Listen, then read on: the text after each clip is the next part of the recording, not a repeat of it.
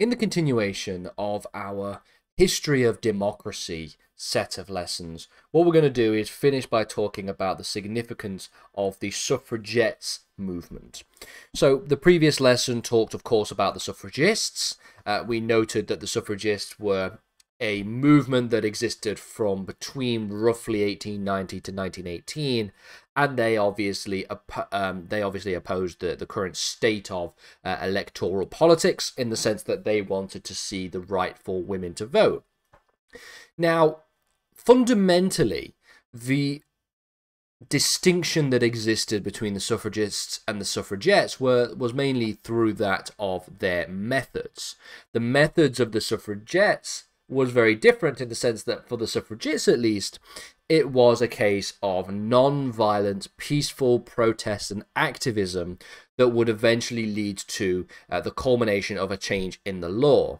The suffragettes were far more radical, not necessarily in terms of their belief system, although in some cases they were, but more so in terms of their methods, what they actually decided to do. They were a lot more militant, and they were a lot more violent in terms of their attempts to try and win the right of the vote for women.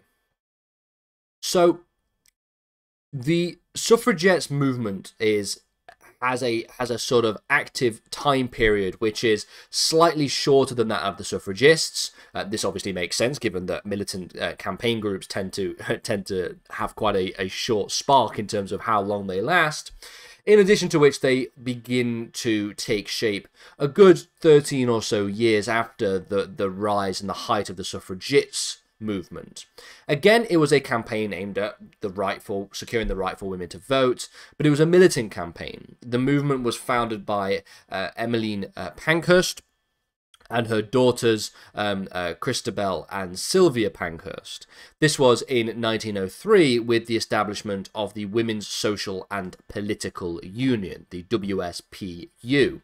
Now, the suffragettes emerged from the frustration of the slow progress that was achieved by the National Union of Women's Suffrage Societies, the suffragists movement. So, of course, the suffragists, opting for non-violent, very slow reforms to the law, using lobbying tactics and using campaigns and protests, was a very slow method by which they could achieve the right for women to vote. And if you theoretically looked at it from the perspective of a suffragist, they had been operating for at least 13 years, and there had been foundations laid by previous suffrage movements prior to them, and they still hadn't made any real significant progress in securing the right for women to vote. And so as a result of which, the more aggressive tactics were seen to be able to draw more attention to their cause, hence why the suffragettes were seen to be quite popular during this time period. So their methods include a number of quite large, very public demonstrations and marches to try and make as much visibility as possible and to try and raise as much support and awareness for their cause. They would engage in acts of civil disobedience. They would often chain themselves to railings. They would often interrupt political meetings. They would often hold unauthorized rallies. The more extreme tactics then started to appear as well. Things like breaking windows, things like setting fire to mailboxes, even attempting to bomb buildings, admittedly empty buildings, but bombing buildings nevertheless. The aim here was intended to essentially disrupt society and to force the government to have to take notice and to have to make a stand against the suffragettes, either increasing their militancy or essentially giving in and allowing them to get what they want, which is, of course, universal suffrage. The results of these tactics, of course, meant that there was going to be quite a significant backlash from the government. The suffragettes were imprisoned. They often went on hunger strikes to protest their detention. In response to this, prison authorities often and quite violently would force feed these women, which would then further lead to more public outcry and a further increased sympathy for their cause. In the relatively short time period that the suffragettes were actually very, very active, there were a number of key events which really solidified not only the scale and the scope of their movement, but also highlighted the methods of their movement quite substantially. You have, for example, in 1910, the issuance of Black Friday. This was a major confrontation between the police on the one hand and the suffragettes on the other.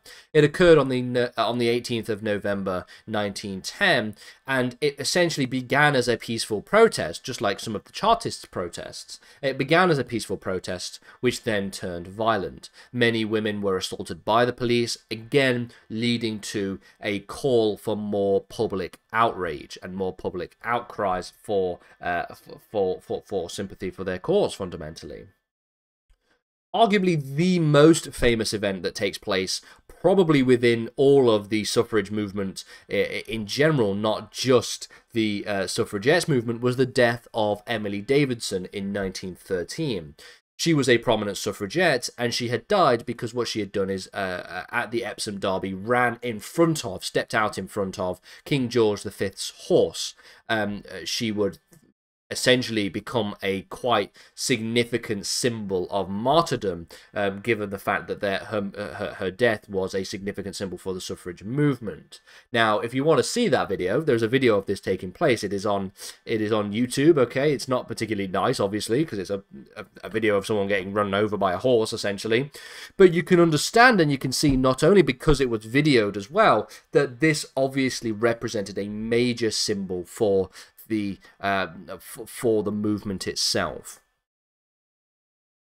Now, in terms of its legacy, the suffragettes would suspend their militant campaign during the First World War.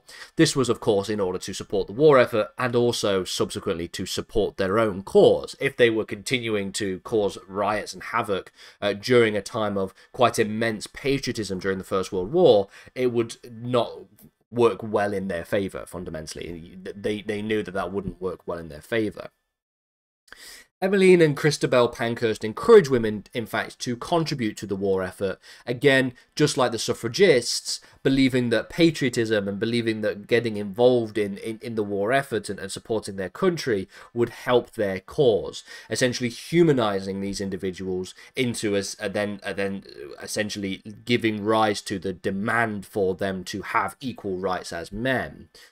The militant tactics and willingness to endure hardship for their cause had a very strong, lasting impact on political activism and the fight, not just for women's rights worldwide, but also for black rights worldwide. You can see some of the tactics being utilized, some of the sort of militant tactics being utilized by various different groups, for example, in the United States during their civil rights movements, in terms of both women's rights and in terms of minority rights, the rights for African Americans. And so, as a result of which, you could see that their methods, even though they were very controversial, very divisive, often quite violent, were seen to be undeniably playing a very crucial role in keeping the issue of women's suffrage in the public eye. Now, the extent of debate about what really was the cause for government to eventually shift their tactics and actually give the rights of voting for women, what actually was the cause of that? Was it the peaceful suffragists? Was it the more radical suffragettes? Or was it social factors like, for example, the impact of the First World War? Arguably, there is no one necessary right answer. All three of these contributed in their own ways to achieving the political outcome and the political results that they achieved. So that's something that you should bear in mind when thinking about this topic critically.